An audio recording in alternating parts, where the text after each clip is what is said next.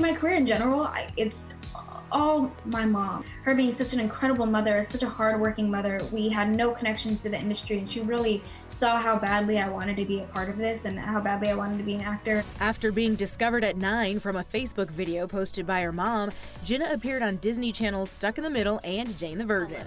At 18, she starred in her first big movie as Jennifer Garner's daughter in Yes Day. We can be fun again. Really.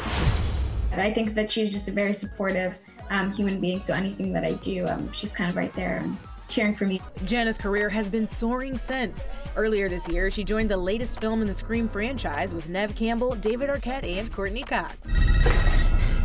This isn't funny, Amber. I was a huge fan, and it was just really exciting because I think it's rare that you get to actually participate in things that you become a fan of. Jenna was even dubbed the newest Scream Queen. It's cool for me. I mean, that's my job, and I still can't believe it. You know, I just go and scream and cry and get covered in fake blood. It's pretty unconventional in the best way possible. Please excuse Wednesday. She's allergic to color. And as the lead in Wednesday, Jenna says it was one of her most intense jobs yet. There was a lot of work that went into it, and I made some really wonderful friends while doing this job, so it's nice to finally be able to share that with the world. And Jenna's deadpan look is trending on social media, with fans attempting the popular non-blinking stare. You dropped all the muscles in your face, you just look sad.